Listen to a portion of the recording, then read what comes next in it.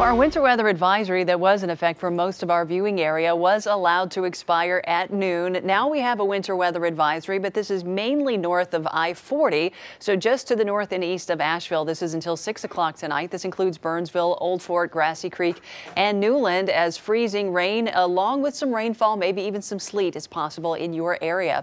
Speaking of the mountains, this is where we saw some ice accumulation today. Just a few reports to kind of give you an idea as to who had the greatest impact.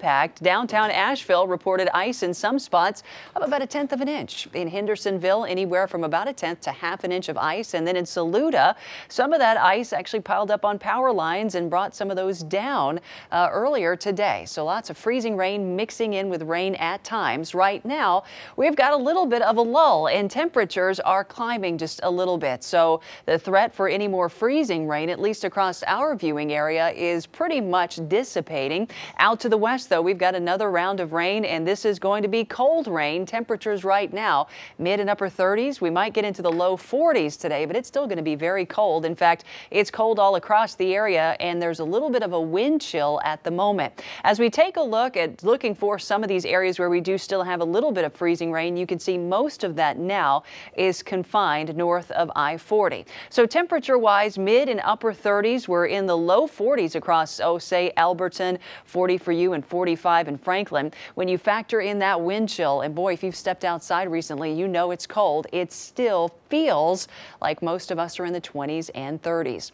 So Futurecast showing us some cold rain heading our way as we go into this afternoon. In fact, in the next couple of hours, we're going to see some widespread rain begin to redevelop as the tail end of this system kind of gives us its last lap. Might see a couple more areas of isolated freezing rain or even a little bit of sleet. If some of this rainfall comes down heavy enough, it might force some evaporational cooling. So it's still possible this afternoon, but as you see, as we go throughout, say, 3:30, 4, 5 o'clock, that becomes less and less likely. By the way, this is just in time for the evening commute, so we'll be dealing with some rainfall during that time as well. As we go into 7, 8 o'clock tonight, most of that rain is gone, and then we'll gradually spend the night clearing out for most of us. Taking a look back into portions of Tennessee and right on the North Carolina border, this could be some slick spots or some icy spots on area roads tomorrow morning. So if you happen to be traveling up there, just be on the lookout for black ice, as some of these roads expected to refreeze again overnight.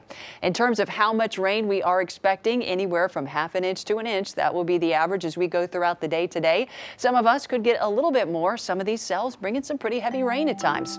So today, temperatures upper 30s to low 40s, but tomorrow, look at that. In the words of Annie, the sun will come out tomorrow. It's going to be nice. Highs near 50. We're seeing a nice warming up trend heading into the weekend, and warmer still on Monday when winter officially begins.